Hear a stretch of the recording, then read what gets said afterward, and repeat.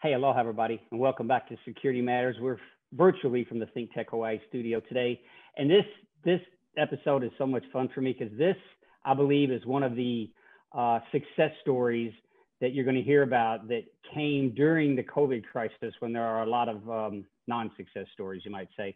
So the Women in Security Forum started a scholarship campaign this year to award scholarships to some of our industry members for their continuing education.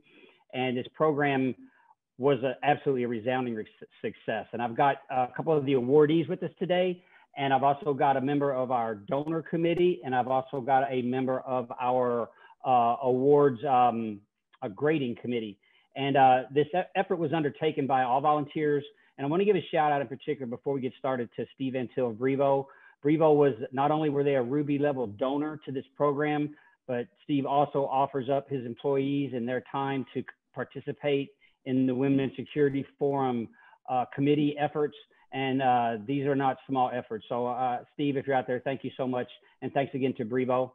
With that, let's get started and let's meet our awardees first. Holly Sanson with ADT Commercial. And Holly, welcome aboard. Give us your background as much as you sort of care to share with our audience today. Hey, thanks, Andrew.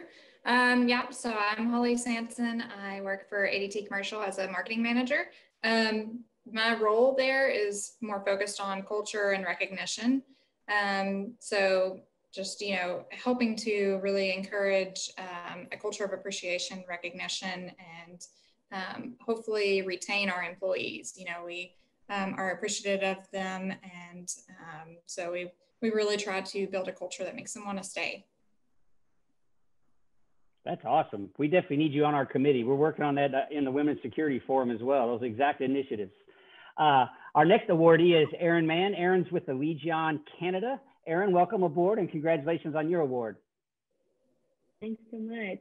Hi, everyone. Really thrilled to be here today.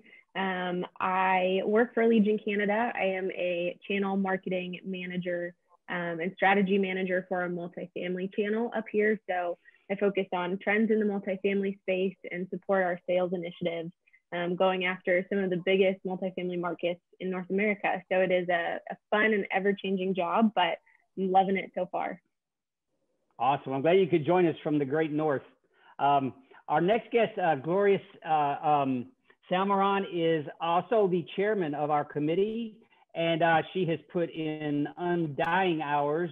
Thank you very much, Gloria, for being here today. And she chaired the grading side of this committee today. Gloria, how you doing up there? I know we've had you on before. How are things going since we've finally got these awards out the door? We're so excited. This was the first year, as you mentioned, that we did something like this, and we're just so proud. We had, a relatively small awards team, if you will, awards committee team. And we were able to review, all the applications that we got. And, this is the first year, and we were so excited to be able to offer or to award 12 scholarships this year. And that's thanks to our donors and our donation team as well, our fundraising team, for reaching out to donors. I know it was an especially difficult time to ask for money for something like this, but it's been incredible journey for sure. Awesome, thanks. And so finally, from that donor side of the house, Nicole Kopaczewski is with us this morning, also from Brevo. Nicole, we started off with a pretty modest goal. I think it was $30,000, and I think we raised way more than that. So you must have been working really hard. Thanks for joining us today. Thank you, Andrew.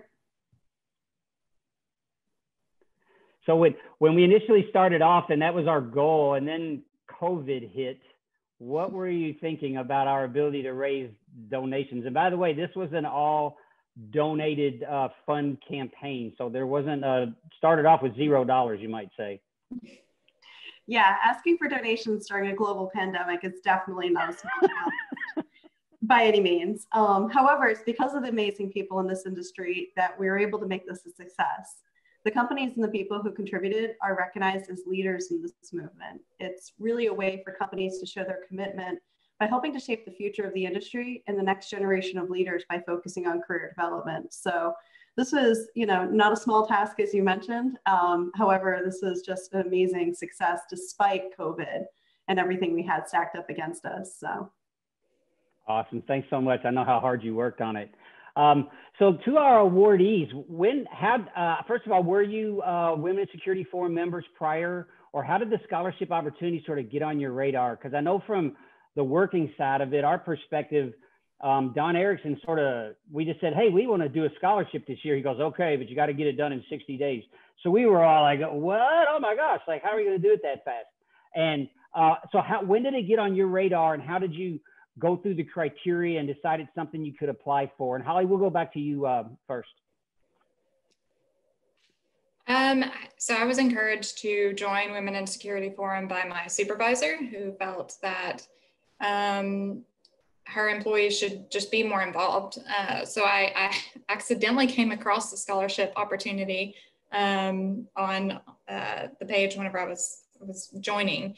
So I just went ahead and took a chance. I've been wanting to go back to school to get my MBA anyway, and it seemed like a really good opportunity to just basically jump on that right away.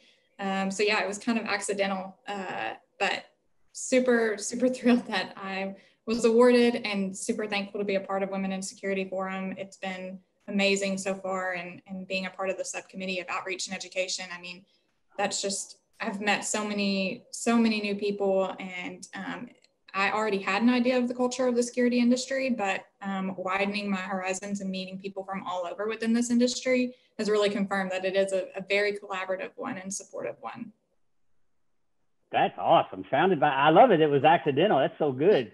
So we drew you in, and then we drew you in further. Hey, Erin, yes. So how did you come across the scholarship application, and what were your thoughts when you first looked into it? Was it like something that was appealing, or did it seem daunting? I didn't fill one out myself, so I don't know. It was, I think, a little bit of both.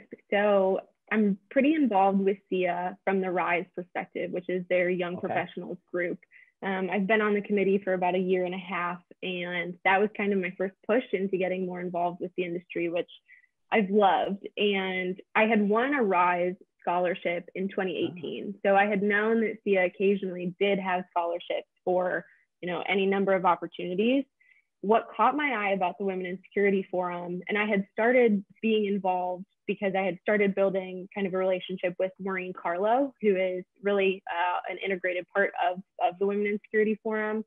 And when I saw that the funds could be used towards student loan repayment, that was the kind of hook for me, because I'm not actually in a place where I'm actively trying to do something, go to a conference or go back to school or anything like that.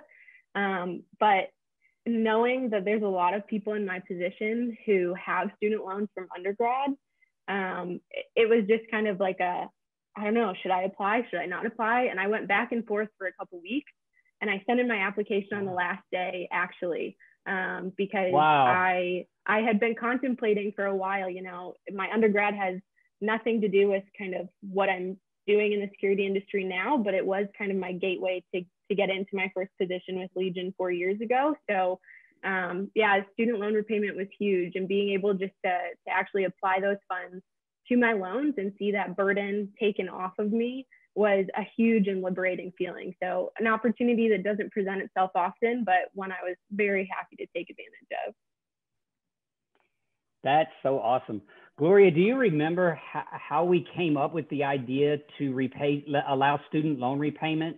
Was that Maureen, or I forget who brought that up in the committee, but what a great idea, and a fairly unique idea, I think, for a scholarship award. Yeah, I'm not exactly sure. I think by the time the idea got to me, it was a no-brainer. We're absolutely doing that. But it is a great idea, and it did make our scholarship actually stand out from some of the other ones that SIA does offer. And that was something that we wanted to make sure that we highlighted in the application process.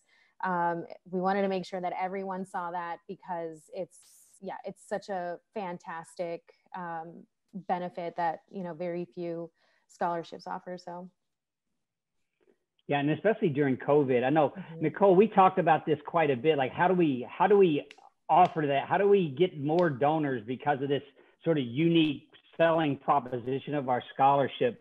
When you talked to what we call prospective donors, were they open to that? Did that help you think sway some of them? I guess I could ask. I think so. I mean, at first I was a little concerned that folks were going to be a little tight with, donating money, especially during the time of uncertainty that we had. But, the power of being able to invest in our future leaders and to really invest in the industry, which I know all of us on the call, we're pretty passionate about. So, it's a way to make our industry stronger. It's a way to invest in the next future generation of leaders. So the opportunity is priceless when you think about it at the end of the day. I mean, a few $100s, a few $1,000s, you can't compare that to the development of our future leaders. And also really just getting the word out there that, this group of women, which are, typically very underrepresented in our industry, it's a way to promote that and raise awareness because, women and minorities, they make our industry stronger at the end of the day. And that's important for our future as an industry as a whole. Yeah, and I don't know if I mentioned, but our donations did all come from WISF members, not just SIA members. So that was another one of the things that our starting mantra for where will we get these donations. It's, well, we have like 400, I think 500. I'm not sure how many members we have now in the WISF, but 400 or so when we started. So there was some right pickings. I mean, I remember trying to promote that idea. And I remember people kind of being shocked, like, really, you're going to pay for someone's old student loans, like any kind of student loans? I'm like, well, yeah, if it was used for education, it's valuable because they're here, they're in our industry. Cool stuff. We got a couple of minutes before the break, so let's take a quick look at with our awardees.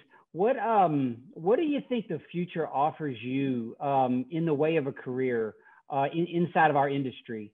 And I'll leave it sort of an open-ended question in that way. If you could pluck some job that you've seen someone doing out of the thin air and say, that's going to be my job, what would that look like?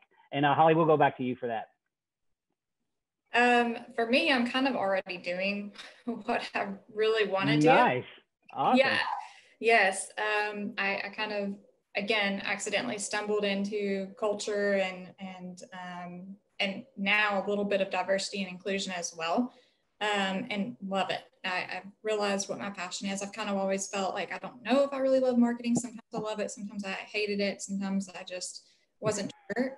So I do love culture. I think that my goal in continuing my education is just to get more overall business experience so that I can be in a leadership role, but still maintaining in the culture or diversity part of this industry. That's awesome. So my argument is, if you made it on this show, you're already a leader in this industry. Erin, so what do you think about your future in the industry? You mentioned you've been 4 years at Legion. I wasn't sure if you were somewhere before that, but what is Legion's huge. I mean, obviously a lot of growth opportunity there. And maybe that was a loaded question. I don't want you guys jumping outside of your company. Your boss is like, where the hell do you think you're going? So sorry about that. But if the role goes up, what does that look like to you? Gosh, I have my sights set in a couple different directions. I'm lucky that I work for Legion. I've loved working for Legion for the past 4 years. I could see myself staying with the company if the stars align for the long haul. I really enjoy the security industry, and I've been in marketing and customer experience positions for the last 4 years. But the more that I've gotten involved with the industry, the more my obsession with people has come to the forefront of my career. And so doing things like professional development and promoting different opportunities towards individuals and helping people reach their full potential is, I think, where I want to go in the long term. I saw a job posting for some company that was called a happiness coordinator. And I think that would be my ideal title, is really focusing on kind of what Holly said, the culture of the company, looking at how we can make people kind of be the best versions of themselves, come to work, do the things that they love, Because for me, if we're spending 40 plus hours a week doing something, it's not worth it if you're not enjoying it. So if I can play some role in making sure a company is bringing the right people to the office, giving them the resources they need to do their job and enjoying it, that would be my ideal role. I love it. It's kind of like internally focused marketing of the people, right? And marketing to the people and building the culture. I'm sure Gloria is going to have some advice for that after the break. We are going to pay some bills because we can't do this for free. So we'll be back in 1 minute. Stick around.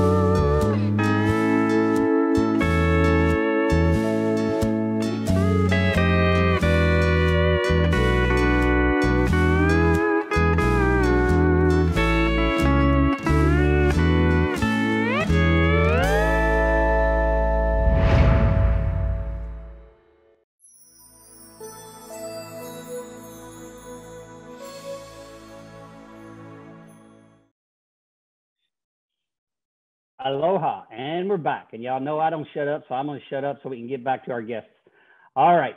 So Erin teed us up with sort of that working on internal, the people, keeping our people happy, working on building them up. And obviously this scholarship was designed to help do that, help promote folks within the industry. Gloria, you sit on a big HR engine over there. Is that component that seeps into sort of your world as well, or is that how does culture building get done? Let me just throw that question out there. Well, that is definitely a company-wide effort. While it is HR who kind of helps guide that effort, it is everyone's job to contribute to the culture of the company. I know Erin talked a little bit about professional development in her last comment, and I will say, not that this is a plug for Brevo, but that's something that we do. We believe in developing our staff, and I think that does, make people happier. When you invest in their learning, when you invest in their growth, it makes people happier because they're able to advance within the company, or if the opportunities are just not there at our company, then we're happy to see them go and go to bigger and greater things. But yeah, it is everyone's job to contribute to culture. It's certainly something that we're always working on improving. It's one of those ongoing things that you always have to invest time in. So yeah, it's very important. And we do need happy makers? Happiness coordinators. Yeah, happiness officers. Yes, we do need that. I 100% agree. Yeah, absolutely. Well, I don't know if everybody tends to look at leadership, right? Like leaderships are supposed to cultivate this downstream thing, and everyone's a leader in their work org. So we do hear this put out, but leaders also have P&Ls and other things to drive, right? So there's always that performance component of happiness, right? Because hopefully you're very happy performing at your highest level to help the company achieve its earnings goals, right? So that sort of thing. And sometimes that can be stressful. I think the focus on, growing practices for people to help them deal with stress, obviously during COVID, it's been a whole change of focus, I think, for everyone. So it's a happiness officer is one of those great jobs. If you fail at it, I wonder what that means. That was the only thought that comes to my mind. Like, I was a happiness officer over there, but I'm gone now, and I'm going to go be the happiness officer over there. So I don't know. Maybe if everybody follows you, then that's the right thing. Hard to say. So Gloria, I know you want to talk a little about the grading process, and I'm not sure what you were thinking there, how that went. I know I didn't have visibility on it, so I'd love to hear what your thoughts were of the applicants or whatever you'd like to share with us about that. Yeah, so I wanted to share that, you know, first, again, my gratitude, obviously, to the fundraising team and also the donors. We never thought that we would ever get to award 12 scholarships. So that was significant for us. It's way more than we ever thought possible. So, and I know when, you know, you and I spoke earlier, you know, and, you know, when we were starting this out, we were like, oh, if we get, you know, 5, that, you know, that would be great. But we definitely exceeded that. So I wanted to say that we were very impressed by all the applicants who applied to the scholarship. I know that we did ask, you know, for some questions on, you know, what inspires you? How will you advance the security industry? And everyone had great answers. So we were basically, it was just very difficult to grade some of these because we got such great applications. And again, like very impressed. We actually got to learn a lot about people's journeys, you know, in their careers, but also in life. You know, what we heard, sorry, not heard, but like read stories about, you know, what inspired people to kind of go this path or the path that they picked. And I just, it was very meaningful, rewarding. And, you know, I certainly see that in my day job, being in HR. Well, we see everything in HR, but, you know, but reading these types of applications and what people will do with the award and or how this will help them advance. It was just so meaningful. And everyone on the committee who was grading these, you know, felt the same way. They all were just, it was difficult. So I can't wait for next year when we get to do this again. And we have, you know, 3 times the applications and we're reading through all these stories. I feel like it does certainly let us, it helps us get to know the people who are going to grow the industry with us. So I was very excited to do that. Yeah, you know, it brings to mind, maybe we should lean on Don, and I don't know if there's privacy issues with this, but maybe all those ideas for growth and those ideas that they expressed in those applications could be abound into a compendium of ideas for industry growth, or that we could bring inside of the Women's Security Forum as, you know, here's the things we're hearing from our applicants about what we need or what's lacking or what's missing or what they want to do. That's an awesome source of information I'd even consider. Yeah, I will say too that even though it was the Women in Security Forum scholarship, men were also able to apply for the scholarship.